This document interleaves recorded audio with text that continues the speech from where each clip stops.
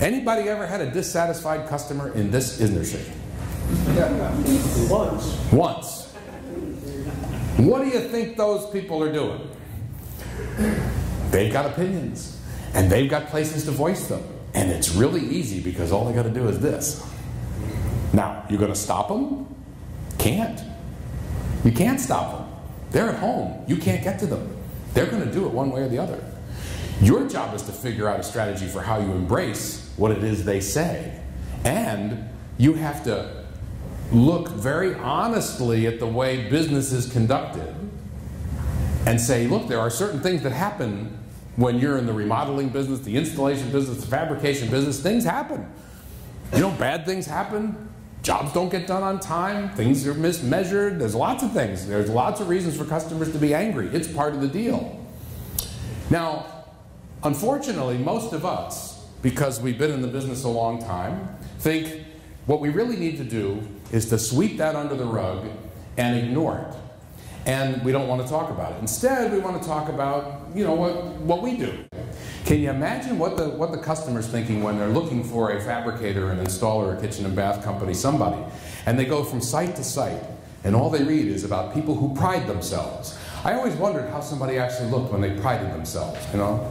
I pride myself in doing this. We're proud. Everybody's really proud. They must have big puffy chests.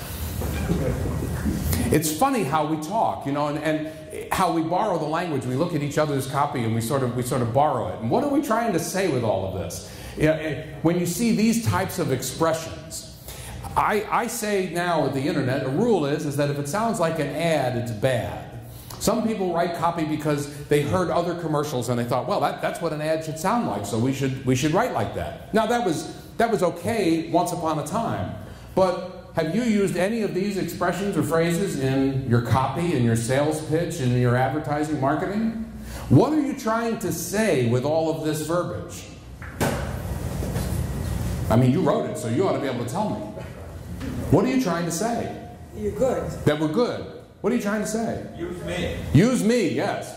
We're better than anybody else. We're better than anybody else. Here's what I really think you're trying to say, but you won't admit it. We're not crooks. I mean, every one of you, and I've been doing this, I mean, we're going around the country. I must have spoken to, you know, I bet I've spoken to 2,000 or more companies across the country, just like yours. And every one of you is competing against that guy who drives a truck and wants to install stuff and knocks on a door. You're all competing against the guy. Say, that guy, he's not licensed, he's not accredited, he's not this, he's not that. I'm better because I'm, you know, what you're really saying is, he's cheaper because he's working out of the back of the truck and you don't want to lose the business to him, right? It bugs you when you lose business to a guy who's working on the back of the truck because the customer doesn't know any better, right? They can't tell the difference. Why? Because all these pieces of stone are just stone. It's a commodity.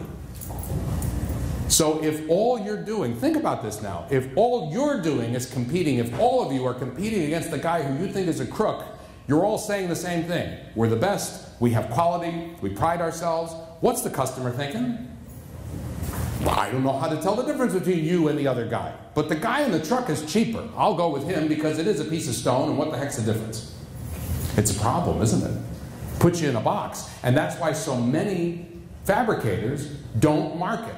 Because they throw their hands up in the air and say, I don't know what to do. I'm boxed in. I've got this infrastructure. I'm doing it the right way. I train my people. I work hard to make sure that we run a safe shop. And I can't get the margin that I need to support that infrastructure because the guy in the truck has undercut me. And you're paralyzed.